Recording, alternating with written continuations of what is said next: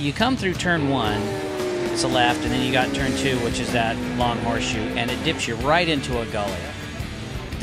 What's it like going through there? It looks like it just loads and then shoots you. Yeah, it's definitely tough. It's almost like riding at Daytona on the banking. I mean, for a split second there, your suspension's almost totally bottomed out, and you can't hardly see anything. You're hanging off the bike, and you're just, you know, trying to look, and there's actually a big scoring tower.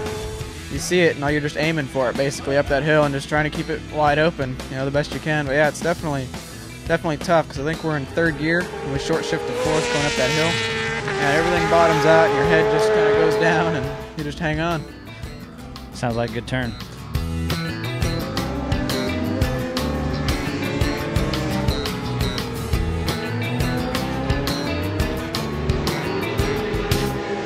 How is it with this track that just goes up and down like a roller coaster? It seems like every turn's a blind turn.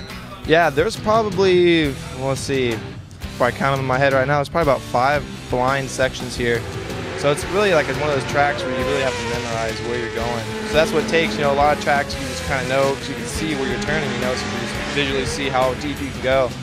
Here, you just got to remember, well, I know the edge of the track is over there somewhere, and you know if you're coming here, it's one of those tracks. That's why I love it, because it kind of separates, I think, you know, riders. It just really makes you a better rider out here. So.